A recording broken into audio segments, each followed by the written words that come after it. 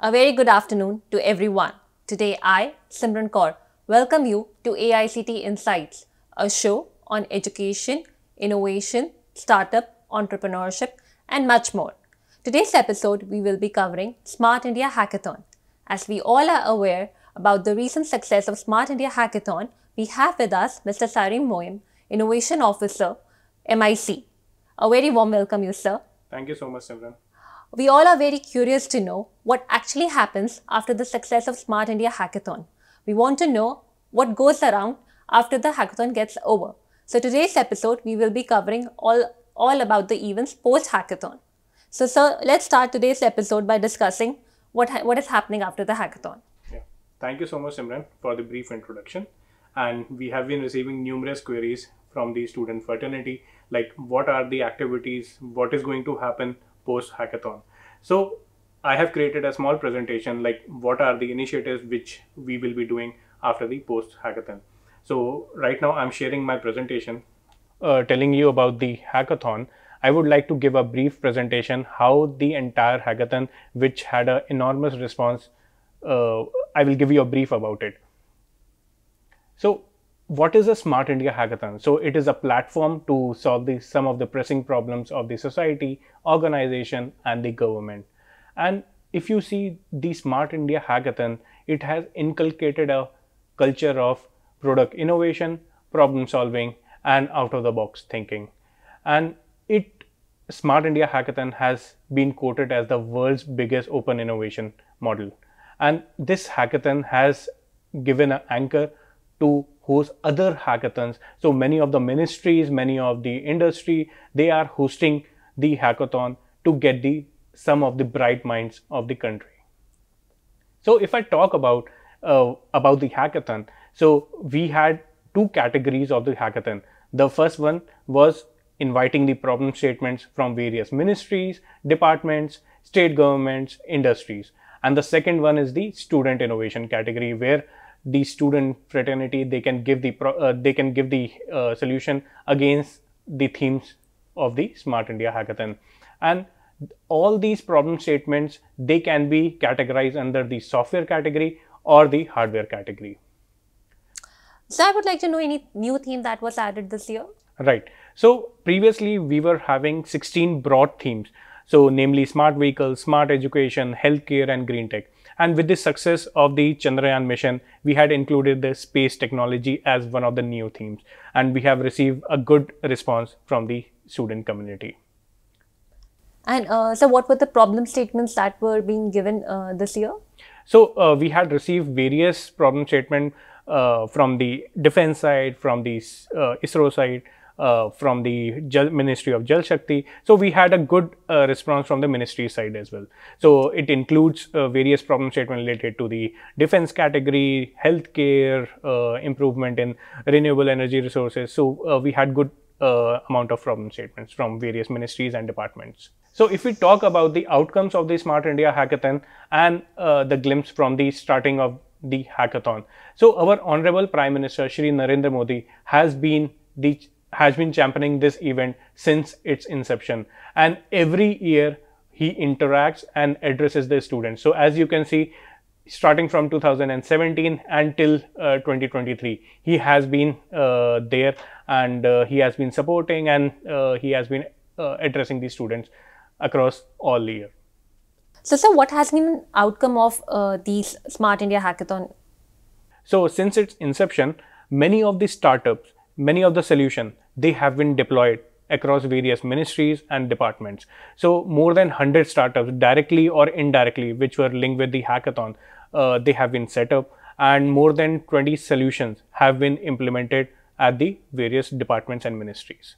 So if we talk about the growth of the Smart India Hackathon, so if you see the first graph, in 2017, we had more than 7,000 ideas, and in 2023, we had more than 51,000 ideas submitted by the student team. This is a 7-fold increase, and that's why we are quoting that this is the world's biggest open innovation platform, and no other hackathon in the world has this much reach. And if you talk about the growth in number of teams, we had 7,500 teams in 2017, and since then it is increasing to 20,000, and now it's more than 44,000 teams which have participated in the Smart India Hackathon.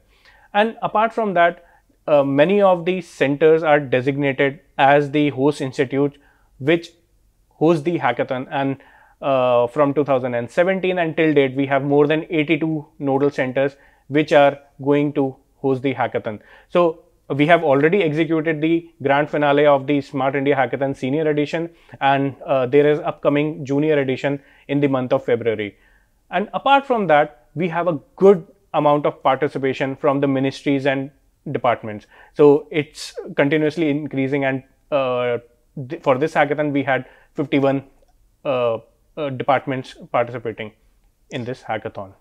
So if we see female team counts, it's approximately 3,000 something. So how are we encouraging women participation in hackathon? Yes, what we are doing for empowering women-led teams, since its inception in 2017, we have been promoting that each member team should have one female member. And this year we have a good number of female teams, 3,292, which had all the female as a team members. And this year many of the all female led teams have been declared as a winner as well, for which I will be providing information in the upcoming slides. So as you can see, this is the graph of the nodal centers and the states where the hackathon was held. So 48 nodal centers all across India, covering north, south, east, west and the central region. So if you see, this is the best example of Ek Bharat Shresth Bharat, covering the north, south, east, west and the central region. And as the Honorable Prime Minister vision, each student team, they travel to various places, they explore new places, they get to know about various culture and initiatives. So this is the perfect blend to collaborate and connect with everyone. And in addition to it, many of the student teams, they get to know about various industry experts, they get in touch with them, there is a networking activity, so which eventually helps them to build a good network for future course of life. That's very nice to know, sir. So what is the state-wise participation? How are we encouraging tier 2, tier 3 cities to participate in Smart India Hackathon? Right. So till date we have good participation from the Tamil Nadu, Maharashtra side, but we have very less participation from the northeastern, Jammu and Kashmir. These are a few states. So we have few schemes of the AICT like PMSSS and minority schemes. So we are trying to encourage, and we will further inculcate those schemes along with the Smart India Hackathon. So through this we will definitely have increase in the number of participation of the student teams. So this is the statistics of the grand finale of the Smart India Hackathon. We had 48 nodal centers, we had 17 broad themes, we had 1,300 teams participating in the grand finale, and more than 7,000 teams had participated. And as you were asking about how many female teams, so 59 female teams had qualified for the grand finale, and out of which 8 all female led teams had won the hackathon. So this is a good number, yes. And eventually we are targeting more women empowerment across all initiatives. So this is one of the kind initiative, and we are promoting across all our platforms. And apart from that, we had total of 275 winners, and with a prize pool of rupees 2.2 crore, which is none other, no other initiative across India which is giving such big prize pool of money. So if you see, these are the statistics of various winning teams across India. So if you see that some of the teams from Manipur, Goa, Pondicherry, and even Uttarakhand, so they have won the hackathon. So we are trying to bring in more and more states to have good participation, and eventually they will reach the final stage, and they might be declared as a winner as well. This is the slide for the ministries and departments, and more than 50 departments had participated. These are some of the ministries. So Ministry of Home Affairs, Ministry of Defense, Ministry of Ayush, ISRO, Ministry of Coal. So they had participated in the hackathon. And if we talk about the process flow of the hackathon, so first is the ideation stage. We take the problem statements from various ministries and departments. These problem statements are published on our platform, and the student fraternity, they submit the idea. And after this, after the submission phase, these ideas are scrutinized by the evaluators, which is the screening round. And after that, there is the grand finale or real-time coding of the competition. And currently, we are at the stage of deployment. So we have already shared the guidelines, and along with the student teams data, along with the codes which they have developed along and prototype, and these ministries and department, they have nominated the officials, and shortly they will connect with the teams and help them to deploy the solution at the respective departments. So if you talk about the various projects which are implemented by the government bodies, so these are some 24 solutions which are currently either deployed or are in the process of testing phase or under development stage. So 24 projects as of now, but eventually we are targeting more than 100 projects by end of this year to be deployed at these ministries and departments. And so what's next? After hackathon, what happens next? Yeah, so we will be doing the innovation, design and entrepreneurship bootcamps. Right now, if you consider the solution, they are very crude in nature.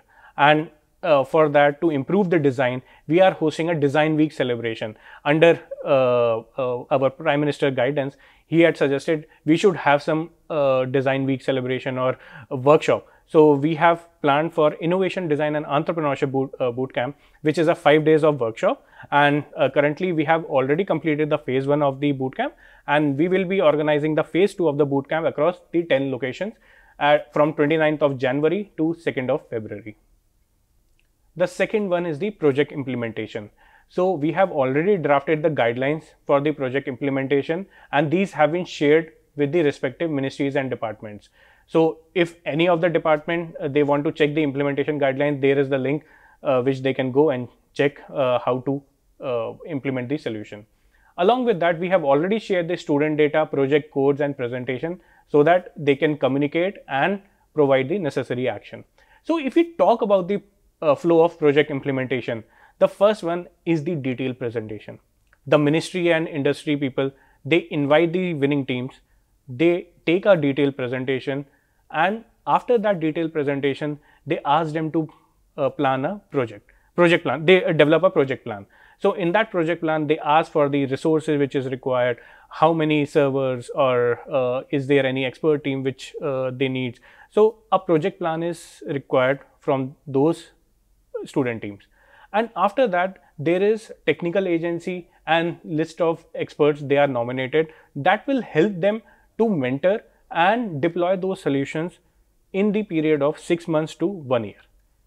And after that, there is a regular tracking and monitoring of the project, and this typically takes about, as I said, 6 months to 1 year of project implementation. And if we talk about the intellectual property, so we have a clear-cut guideline that intellectual property of the solution which has been developed by the student teams, it rests with the student teams, but they provide a free lifetime support and the solution to the respective problem statement creator. So in this case, it is the ministries and the respective industry. So our next initiative is the funding through the Yukti platform. So Yukti is one of the repository of the ideas, innovation and startups from higher educational institution and nurturing them to scale up. And in the Yukti platform, we have various indexing across 3 levels: technology readiness level, manufacturing readiness level and investment readiness level. And through the Yukti platform, there is opportunity to avail the incubation support along with the funding part. So we are also coming up with angel investors network, where we will be having private investment from the various angel investors as well. So that is a program which we have lined up and probably will launch in coming few months as well. And apart from that, we have opportunity for the various students to participate in the international hackathons. So if we see, we have Singapore India Hackathon, which we had organized recently. We had ASEAN India Hackathon and the UNESCO India Africa Hackathon. So these are the few glimpses where the student teams of the Smart India Hackathon, which are the winners, they get a chance to participate in the international hackathon and represent India at an international level. So these are some of the initiatives which we did along with the winning teams of the Smart India Hackathon. In addition to this, we have also set up a alumni portal where we have the alumni of the entire Smart India Hackathon from 2017. So it is a network which is created with the past edition participants of the Smart India Hackathon, and we use them as an expert, mentor and evaluators for the new editions of the Smart India Hackathon. And along with that, if we have any exhibitions at a national stage, we invite them to provide their some leadership talk series, or they can showcase their idea or their startups. So they also get a chance to showcase at a national level.